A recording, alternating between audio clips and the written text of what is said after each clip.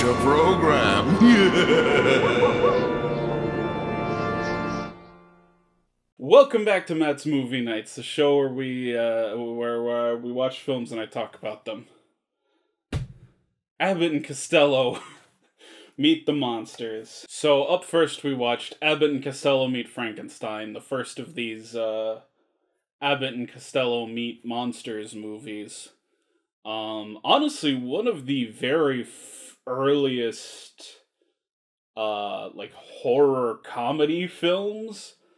And honestly, I think it does a pretty good job blending the two. Like, it's a monster movie. I think it works as a monster movie, but it's also an Abbott and Costello movie, and I think it works as an Abbott and Costello movie. There's a reason this has been held up as, like, a prime example of comedy blending with horror. In the story, a local, horror attraction has acquired Frankenstein's monster and the body of Dracula, who are alive. It's not just two dead bodies they happened to acquire. They are actually still alive, which it seems like the horror attraction was not expecting to happen. They were expecting to just get two corpses that they could put on display, but no, Dracula and Frankenstein's monster are very much still alive. That is actually something probably worth noting. Abbott and Costello don't meet Frankenstein. They meet Frankenstein's monster, but that's a pedantry that has been well worn over the years, that the monster is not Frankenstein. Frankenstein is the doctor, but... And the doctor's not in this movie. The doctor's not in this movie because the person reviving the Frankenstein monster is Dracula himself. Dracula has decided to control Frankenstein's monster, so he's the one responsible for it. And in the midst of all this, Talbot, fuck if I can remember Talbot's first name, Talbot, the Wolfman, shows up and is like, Abbott, Costello, you really gotta do something about these Frankenstein Dracula guys. This is real, they're gonna hurt you. And, the movie ends with Dracula, Frankenstein, and Wolfman dying, and this is their last canonical appearances. This is the last canonical appearance of Universal's Dracula, Frankenstein, and the Wolfman. So it's just canon that Abbott and Costello were involved with the death of those three characters. In this movie, they work at a shipping yard. That's the setup. Abbott and Costello are shipping yard workers who are delivering Dracula and the Frankenstein monster. And of course they get in trouble because suddenly Dracula and Frankenstein go missing. It's like, oh, you must have stolen them. And of course they didn't. They were still alive. Mad props to them for getting Bela Lugosi and who's the Wolfman? Lon Chaney Jr.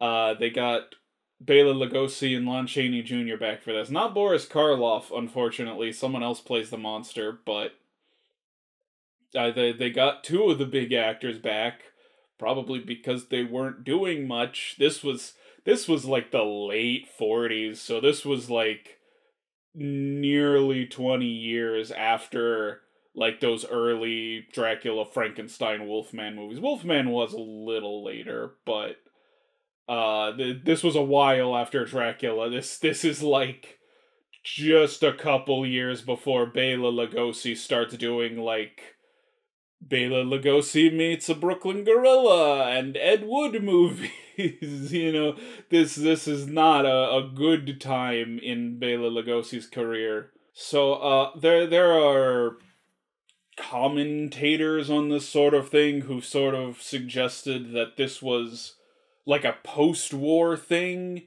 You know, like before the war we had like all the Universal monsters and we loved those, but after the war, we wanted something lighter. We didn't want, like, straight up horror. But there was still, like, a nostalgic market for the Universal monsters, so Universal monsters meet Abbott and Costello, you know? And I do think this film probably had something to do with the how do I want to describe this? The demystification of the Universal monsters? Because, like, after this, you start getting stuff like The Munsters, where they're straight up using, like, Universal monsters in, like, comedy projects. Like, they're not horror monsters anymore. Even, like, Hammer Horror's coming along and rebooting these franchises to make them, like, creepier and original, you know, we're not doing, like, the campy Universal monster horror. This is new, this is Hammer Horror, it's grislier. I would have loved to see Abbott and Costello take on some of the Hammer Horror monsters. This is just, like, a solid movie. Like, it's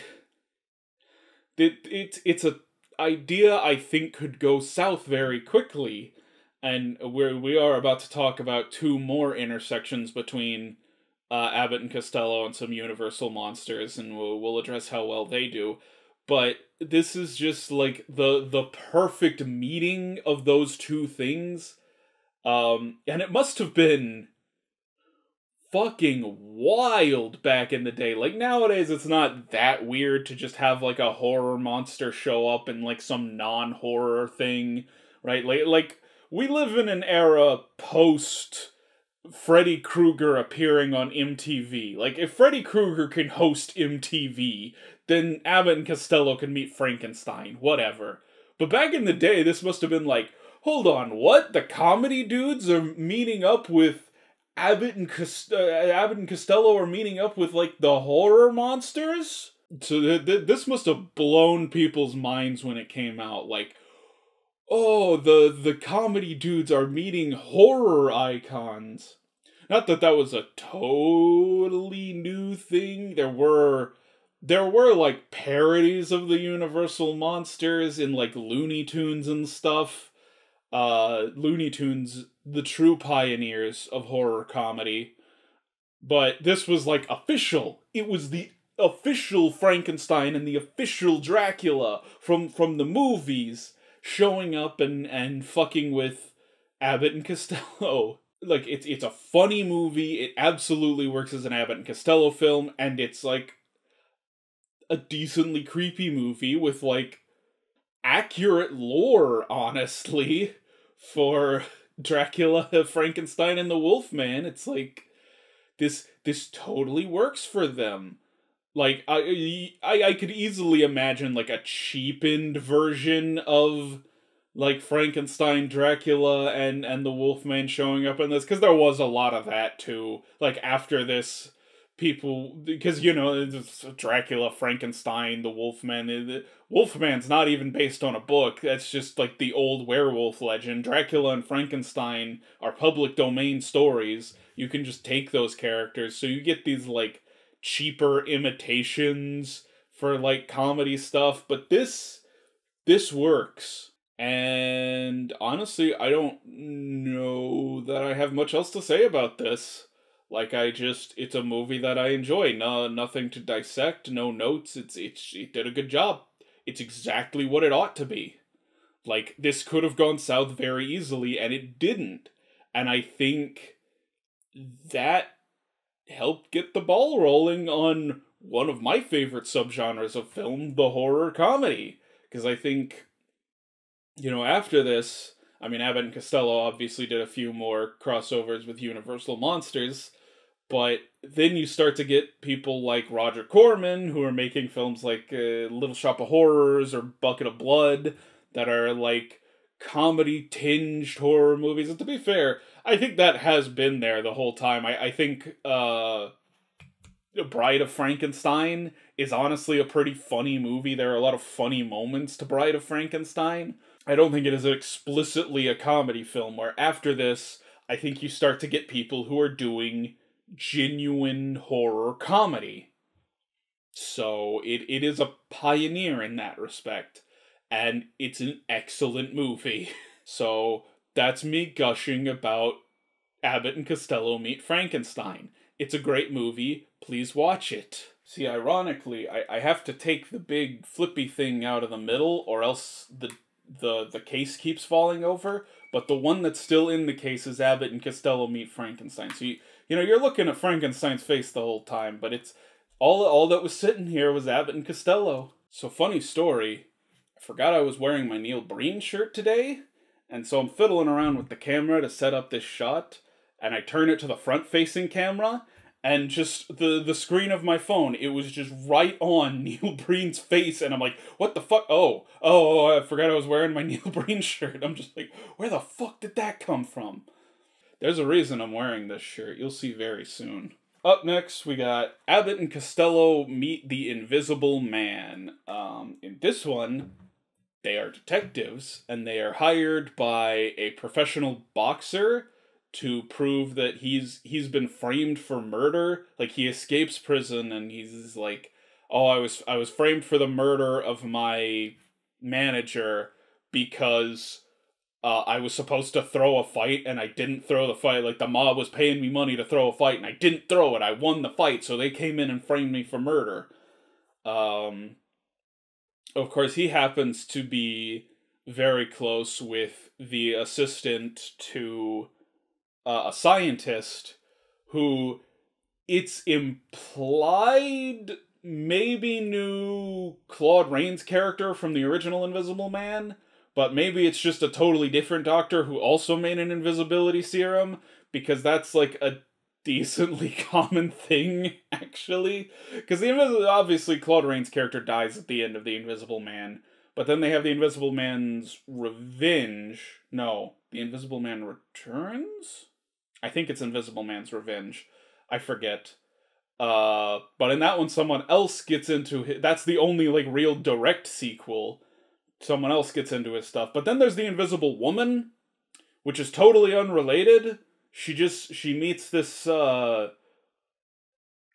doctor who turns her invisible, this other doctor who turns her invisible, and she doesn't even do anything, like, weird or creepy. She just, like, fucks around with her boss. It's a comedy. The Invisible Woman is a comedy. And then there's The Invisible Agent. Less said about that, the better. So maybe this is a totally new mad scientist who has developed an invisibility serum, or maybe it's the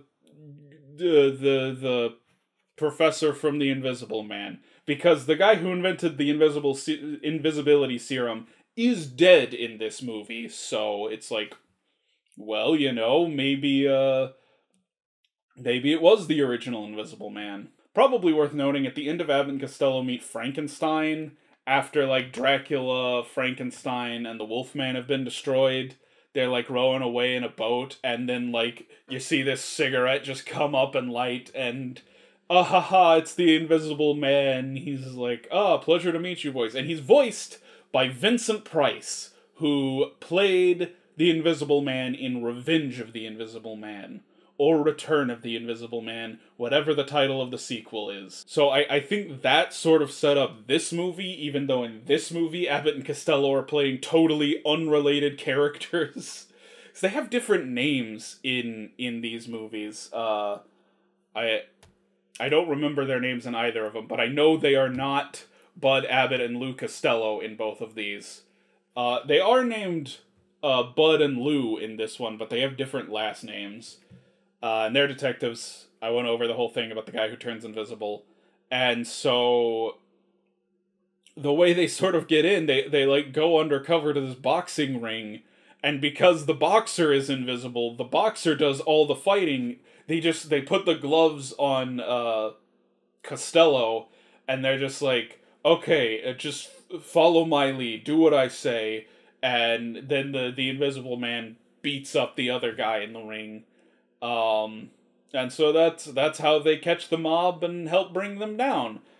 There's the suggestion that, like, the invisibility serum will make him go crazy. It turned the last guy who used it mad, And so maybe this will turn you mad, but it doesn't. It never turns him that mad. I mean, he seems a little weird by the end, but he kind of seems a little weird the whole movie. Like, he's a boxer who just escaped prison and takes an invisibility serum. That is not like a normal man. He's a little out there already, so there's not that much difference between him at the end of the movie and him at the beginning of the movie. So, this is a better Invisible Man movie than most of the other Invisible Man sequels. The problem is, it's not a very good Abbott and Costello movie. Abbott and Costello are not particularly funny in this. A lot of the humor is just like, Lou gets beat up, haha, it's funny. And that's about it. There's none of their, like, clever, witty wordplay like there is in the other two movies. I think it's a pretty poor Abbott and Costello movie, but it works as an Invisible Man movie, which is weird. You'd think it would be the other way around. You'd think they would focus too much on the comedy and not make it, like, an interesting mystery. But, no, it's an interesting mystery, it's just not very funny. So, I don't know what's up with that. Maybe they just took, like, an already existing script, like someone had pitched an Invisible Man sequel that was basically this, where, you know, the Invisible Man is a boxer who gets involved with these private detectives, and they're like, here, rewrite this to be about Abbott and Costello, make them the detectives. But it's not really that funny. It doesn't really work as a comedy film. It's not really a horror movie either, but The Invisible Man was always one of the less horror monsters in the rogues gallery of Universal monsters, because, you know, the original Invisible Man, he did do some evil stuff. There was some horror element to that. It's sort of him losing sanity as he's invisible and using it to torment these people. But, you know, you get to stuff like the Invisible Woman and the Invisible Agent, and it's like, you're not even trying to be scary. Because there's nothing inherently scary about the Invisible Man. You know, Frankenstein, he's pieces of corpse that have been reanimated. That's creepy as hell. Dracula, he's a vampire, he sucks people's blood, his whole thing is killing people. That's scary. The Wolfman's scary. The Invisible Man, it really depends. Like, he can be scary, but at the same time, he's just a dude who's invisible, you know? That's a superhero. There are superheroes whose power is to turn invisible. So, like, Invisible Man could be anything. Anything you want him to be. So it's more of a mystery than a horror film, but it works. It works as a mystery. Does not really work as an Abbott and Costello movie. I don't know that I would really recommend this one, if I'm being honest. I don't think this is super interesting. There's nothing that really stands out about it, unless you're like a diehard Invisible Man fan, for some reason. Unless you're like, no, I gotta have that Invisible Man shit. Okay, it's a decent enough Invisible Man movie, but if you're looking for like a funny Abbott and Costello movie, they have far funnier movies than this, and really, I feel like they are the main appeal. Like, that's why they're top billed. That's why it's Abbott and Costello, but not the original Invisible Man. They didn't get Claude Rains back for this. Although, to be fair, canonically, he's dead. But they didn't get Vincent Price either. They got Vincent Price to say, like, one line for this. Which is too bad, because Abbott and Costello meet Vincent Price. That'd have been a good one. The one I'm really curious to see, the one I really want to see, It was more convenient to get the Invisible Man one, and it also kind of made more sense because we had already talked about the Invisible Man. But there's one called Abbott and Costello Meet Boris Karloff the Killer. That's one I want to see. Because honestly, that's the thing about these movies. All three of them, honestly, they do not pull their punches. They are not toning down the horror aspects to accommodate Abbott and Costello. In this next one we're about to talk about, Abbott and Costello just walk in on a fucking murder. That's the story, so I am very interested to see Abbott and Costello meet Boris Karloff the Killer. Maybe we will watch that one eventually. There's another one where they meet kind of a monster. It's like tangential to this. Okay, there was a TV special where they meet the creature from the Black Lagoon. That's it. That's all of the Abbott and Costello monster movies. It's 15 minutes. Look at that. And it's on YouTube, so yeah, it seems like those are all of the Abbott and Costello monster movies. But I'm still interested in seeing that other one, so put a pin in that. Maybe we'll show that, or maybe we won't. Finally, we got Abbott and Costello Meet the Mummy. Now, the Mummy is sort of an odd property in the Universal monster canon, because the first film is not really the one people think about when they think about the Mummy. Because in the first film, the Mummy is just Boris Karloff, and he's like a normal dude walking around and speaking. But then you get the Mummy's Hand, which has the Mummy as this like shambling corpse that's covered in bandages and moans all the time, and it's like, that has become the cultural ideal of the Mummy, not the original Mummy. So this is more Mummy's Hand Mummy, although it doesn't seem to be congruent with any particular Mummy movie, unlike these other two, which are arguably continual with the particular movies that they are spun off from. This is just Abbott and Costello meet a mummy. You know, it says the mummy, but it's just a mummy. Just a generic mummy. In this one, they are living in Egypt for reasons I am not entirely clear on. I think they might be delivery guys again, just like in the first movie. But they're living in Egypt, and as it happens, they go to visit this professor who's just uncovered this mummy, but like there's this alleged curse that comes with the mummy, like everyone who's sought for this mummy has died, and now I've finally found it, and I fear the curse is on me. And of course, you know, he's discovered like the secret entrance to the tomb of some other an Egyptian princess, which actually is taken directly from the plot of the original Mummy. Because in that movie, he is also looking for the secret burial site of a princess. So in this one, you know, they found another burial site of another princess. And so there's someone that's put the head out on him because they want to find that tomb for themselves. And as it turns out, there's actually quite a few people looking for that tomb. Meanwhile, through mishaps... Actually, you know what? I take it back. I know exactly what they are. They're photographers. Because Costello accidentally takes a picture of Abbott holding the dead body. And that gets sent into the local newspaper, so now Abbott and Costello are charged with clearing their name of murder. That's the plot of this movie. Abbott and Costello clear their name of murder, and also there's a mummy running around. So this one I don't think is as good as Meets Frankenstein, but I still really like this one. I think this is an underrated Abbott and Costello movie. There's plenty of good comedy to it, plenty of good bits, plenty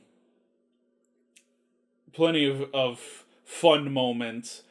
I guess it is a tad underwhelming when they face down 3 monsters and now they're down to just 1 monster, but The story works. I think it works for, them meeting the mummy. And I think it makes more sense for them to meet the mummy off on his own. It makes more sense that the mummy's going to be off in Egypt, where, like, Dracula, Frankenstein, and the Wolfman are running together. Because if you follow the movies that precede it, you've got Frankenstein meets the Wolfman, House of Frankenstein, and House of Dracula, where those three characters have all been hanging out, duking it out with each other for 3 movies. It makes sense that they're going to get together again in this movie.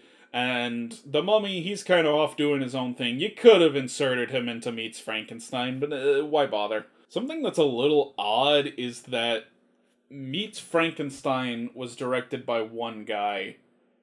I actually don't remember what the guy's name is, but Meets the Invisible Man and Meets the Mummy were directed by the same guy, Charles Lamont. And it's weird that this one doesn't quite live up, but this one totally does. You would think, like, the two that work would be directed by the same guy, but or like the two directed by one guy both wouldn't work, but no, one of them works and one of them doesn't. So whatever. Good, Charles Lamont, you made one at least. Congrats. Let me make sure I'm not talking out of my ass here. Yeah, okay. Charles Barton. Charles Barton is the one who directed Abbott and Costello Meet Frankenstein. Something else that's a little odd about this one is, like, they're credited as having, like, different names. They're, like, Freddie Franklin and, like, John Johnson or something. They're credited with names, but throughout the movie, they just call each other Abbott and Costello, or Bud and Lou, whichever. Like, Costello does the classic, "Hey, Abbott!" So it's like, yeah, they're just Abbott and Costello. Why are they not named Abbott and Costello? Why do they have different names? When the whole movie, they called each other Abbott and Costello.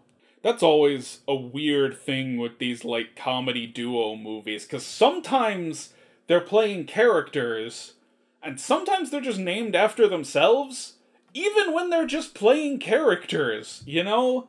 Like, that's something weird about the Cheech and Chong series. Like, in the first one, they're not named Cheech and Chong, but in, like, most of the other movies, they are Cheech and Chong, even when they're not playing themselves. Incidentally, there was an Abbott and Costello-esque pitch for a Cheech and Chong meet Jason Voorhees movie, and it was written by the guy who wrote Part 6, which is the best sequel. So I'm so angry we never got Cheech and Chong meet Jason Voorhees. I know it's unlikely. I know there was very little chance of that ever happening, but the possibility of it is so great. I just want Cheech and Chong meet Jason Voorhees. It'd be so good. Abbott and Costello Meet the Mummy. It's a lot of fun. It's really funny, and the mummy stuff works because it does basically just lift the plot of the original Mummy movie, just with, like, this sort of side plot about Abbott and Costello Abbott and Costello are trying to clear their names. Meanwhile, the mummy is happening. And so they're swept up in basically just the mummy. Right? It's like the, because there were these two sort of goofy characters in the mummy's hand. So this is almost like the, Rosencrantz and Guildenstern are dead of the mummy's hand. Like, the mummy is happening, and we're just focusing on these two goofy side characters who are swept up in the story. But it works. It's a really fun movie. I think this one is super underrated. I recommend it. Especially if you're an Abbott and Costello fan. Now, I'm gonna admit right here, I'm pretty sure these are the only Abbott and Costello movies I have seen. I've seen some of their comedy bits. Like, of course I've seen Who's on First. you gotta see who's on first. I've seen some of, like, their TV stuff. I've seen some of their comedy bits. I have not seen any of their movies outside of the 3 I am discussing in this video. So, this is the entirety of my Abbott and Costello movie knowledge. I don't know which ones are good, or even which ones are popular, really? Abbott and Costello Meet Frankenstein seems to be far and away their most popular movie. And rightfully so, it's a great film. And there's something just enticing about that. It's like, oh, a comedy duo meets Frankenstein. Fuck yeah. Anyways, Abbott and the Costello Meet the Mummy. I enjoyed it. It's kind of weird the way they're written. It says Bud Abbott and Lou Costello Meet the Mummy. It's also, you can see it on the cover of this one a little better. It has their first names on there too, and usually in the opening credits it also has their first name, and yet these movies are always just called Abbott and Costello Meet whoever the fuck. Although on Letterboxd, Abbott and Costello Meet Frankenstein is listed as Bud Abbott and Lou Costello Meet Frankenstein, but it's the only one that's like that. All of the other ones on Letterboxd are just Abbott and Costello. This says The Mummy, not Abbott and Costello. Abbott and Costello. There you are. Ooh. I own too many Blu-rays. So last time I asked you which horror monsters you would like to see Abbott and Costello go up against. That's a loaded question. I want to see them go up against all of the horror movie villains, especially the really graphic, violent ones. Abbott and Costello Meet Jason Voorhees would be great, and then, you know, of course you have to have Freddy Krueger in there, just like you had Dracula in this one, and maybe even that's the form Jason versus Freddy versus Ash is gonna take. Ash is gonna have the role of the Wolfman in Abbott and Costello Meet Frankenstein. He's just gonna show up and be like, oh, you gotta stay away from those two, they're bad news. Honestly, I think we need, like, a new comedy duo in the vein of Abbott and Costello, or, like, Laurel and Hardy. Even, like, fuck. Oh, what were those two guys' names? Jerry Lewis and Dean Martin. Martin and Lewis. We need a new Martin and Lewis. Now my pitch, to keep it exciting this time, is that they're gonna be gay. That's it. That's my only pitch. Actually, there's a pretty funny recurring gag across all 3 of the Abbott and Costello movies we watched.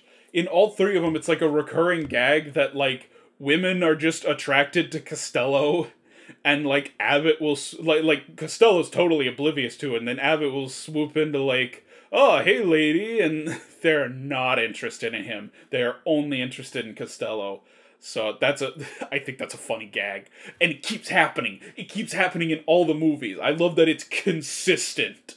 Anyways, the answer I got from John August was, I'd love to see Abbott and Costello go up against Pinhead.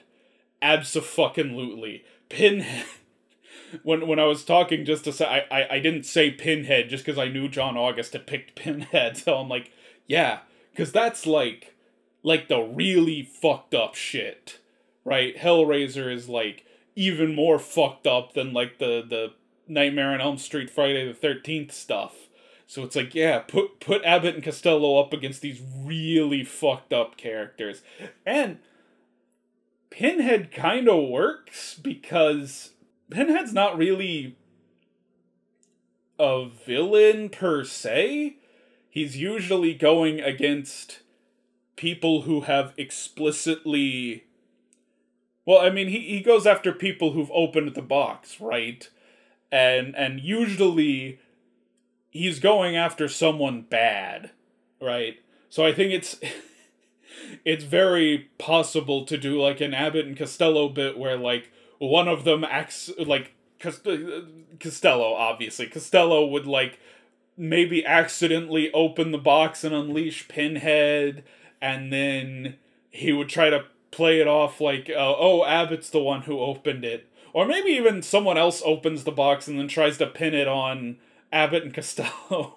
That's, I'm making a note here. I'm gonna come up with a pitch for this movie. For Abbott and Costello Meet Pinhead. I'm writing it. It's there. I have a pen in this. I'm gonna write this. And actually, we're watching a movie tonight that features another creature it would be funny to see Abbott and Costello go up against. But we'll get to that when we get to that. My question for you tonight is, what's your favorite Arnold Schwarzenegger movie, but that isn't a Terminator film? Because if I don't specify not a Terminator film... Okay, not the first two Terminator films. If you want to make an argument for any of the sequels, feel free. Not the first two Terminator films. Too obvious. What's your favorite Schwarzenegger film that isn't Terminator or Terminator 2? Because tonight I'm doing an Arnold Schwarzenegger triple feature in a desperate attempt to bump up the body count of this year. Because this is the last week of year 2. After this week, we will have done 2 years of Matt's movie nights. And I'm trying to get my body count up because it's actually been pretty low. Because these fucking Universal movies have pretty low body counts, actually. So tonight, we're starting off with Commando. The movie where Schwarzenegger kills like 500 people. This is gonna boost that number a lot. I love Commando. I should probably also note, I usually try to throw in at least one movie I've never seen before, except we did a couple in a row back there, where I hadn't seen any of them. Like the Lady Street Fighter series, I hadn't seen any of those. So, this is 3 movies I have seen to try to make up for that. Starting with Commando, then we're gonna do the lovely and infamous Predator.